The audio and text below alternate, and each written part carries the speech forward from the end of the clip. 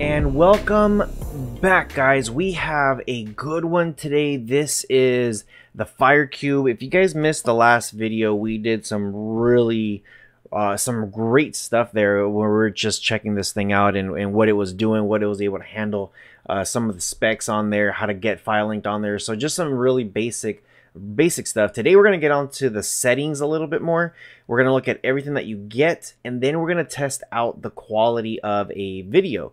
So let's come here. As you can see, there is my Android device. We did use the A word and everything worked just good. We're going to come here to the device itself. Now, the reason why this thing looks like that is because this is IDA 64, and for whatever reason, the Fire Stick or the Fire Cube did not like it. So at the top, this is the first thing we're going to look at. At the top, you get your home, live, your videos, free, movies, TV show, apps, and settings. So everything looks very simple. This is just some stuff that I downloaded. Now for here, you can go to your apps and channels. This is everything that is available to you. Lots of different stuff. If you come to the far right, you could do a see all. And again, like out of the box, you get your Prime Video. You do get your Amazon music. You can download internet. This is extra. So the one with the little clouds are extra. The one that doesn't have a cloud came with the device stock. So you also get photos, and I think that's pretty much it. I downloaded Downloader. I downloaded Pluto. And I think that's it. Everything here that is there is just stuff that I've had in the past. Now here's the thing. People are going to say, why do you have all this stuff? Like, what if you don't want it? So check this out. You got your, let me see here. Let's download one that I know I'm not going to use. Disney Now. So if you do the hamburger button, that's the hamburger button with the 3 lines, you could remove from the cloud, and you could say remove from cloud and gone. So that's how you could come in here and clean the mess up a little bit. So just so it looks a little cleaner.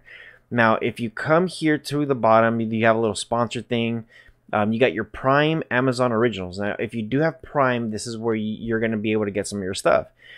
If you come down, you got Prime movies that we think you'll like, Prime critically acclaimed and free TV shows on now, recommended by your apps, just stuff that they recommend, and then some featured stuff here at the bottom.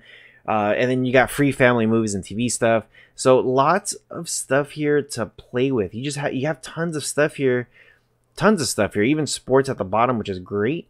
Now, if you come here back to the top, if you go live, this will be all your live streaming services. So you got Sling, YouTube, Filio, you got Pluto, tons of stuff here. The good thing about Pluto does come included here that you can get.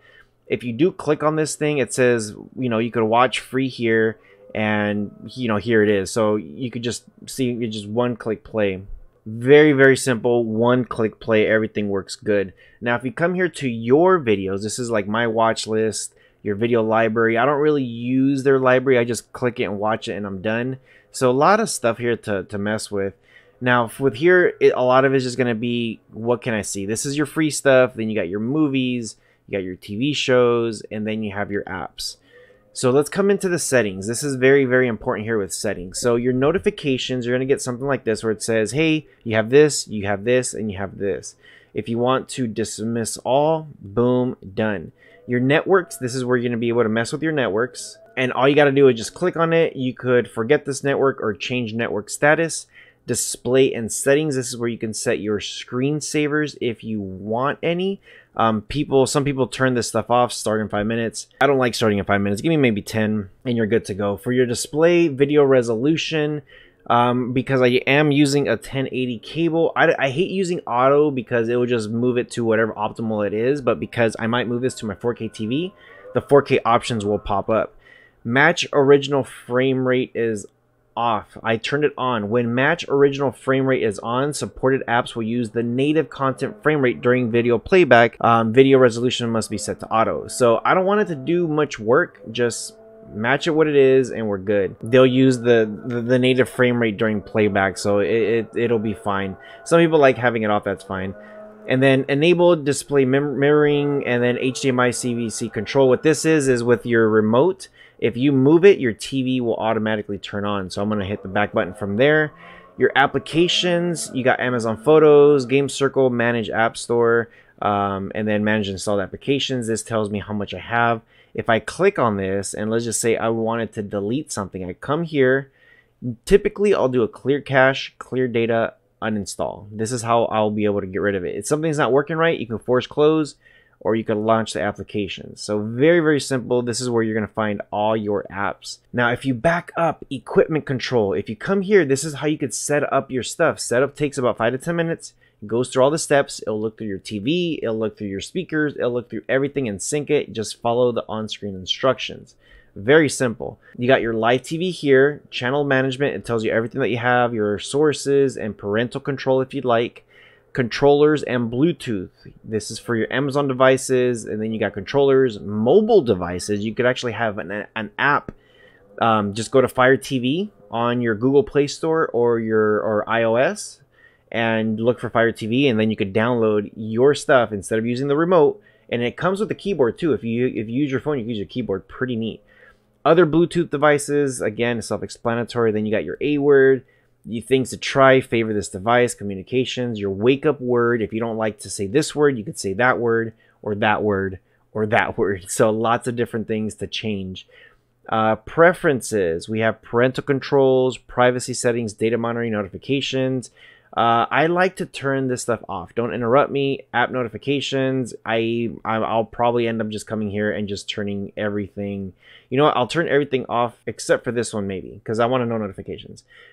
If you come down here to featured content, that's the little thing that's auto playing. I'll just turn this off and turn this off because I don't want it to be using extra stuff here.